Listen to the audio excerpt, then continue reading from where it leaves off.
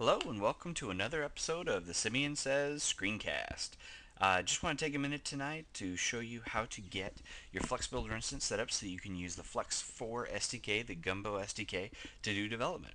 So we're going to start by going to the opensource.adobe.com website and clicking on the Adobe Flex SDK project here on the home page.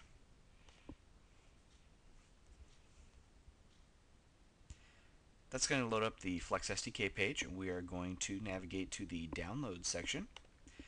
And from there, we're going to proceed to the All Gumbo downloads.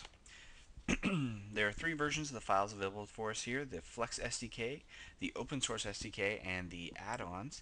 We're going to go ahead and select the Adobe Flex SDK with the newest build number. I've already downloaded this, so I'm going to drop to my desktop, unzip the Flex 4 SDK build, and I'm actually going to install this into the SDKs directory of my Flex Builder install.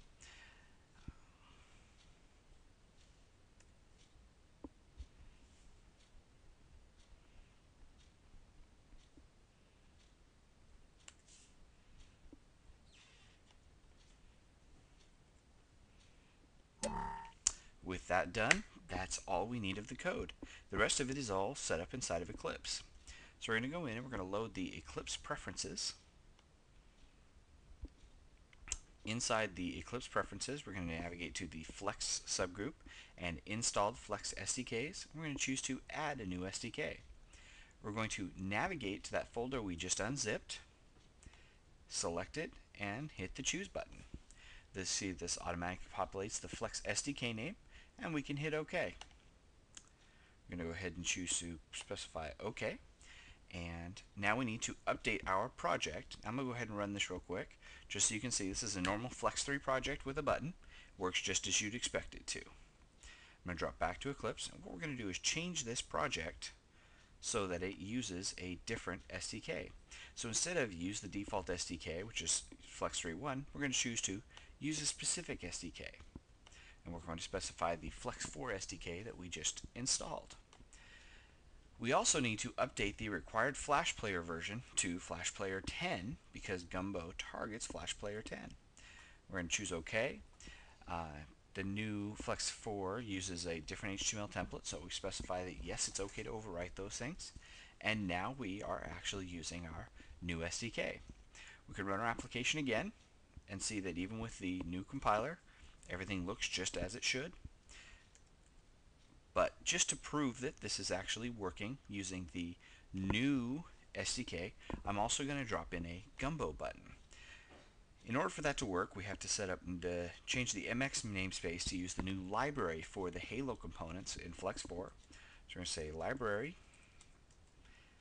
and we specify that as Adobe Flex Halo.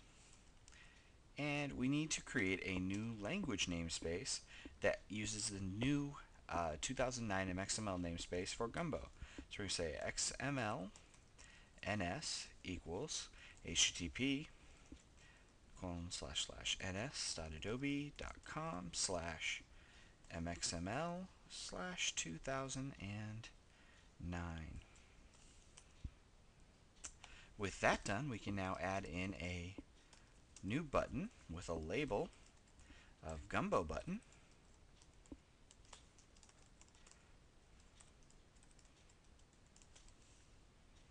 Let that recompile, and we can run our application.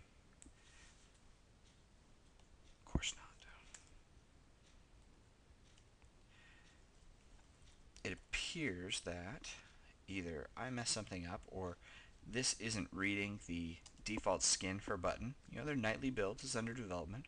So what I'm going to do is just specify the temporary property for the skin as flex.skin.buttonskin. And run this again. And we'll see we now have our Halo button and our Gumbo button. So that's it. That's all it takes to get yourself set up to be able to run the new examples with FXG and the new Gumbo components. Thank you for tuning in. This has been a Simeon Says Screencast.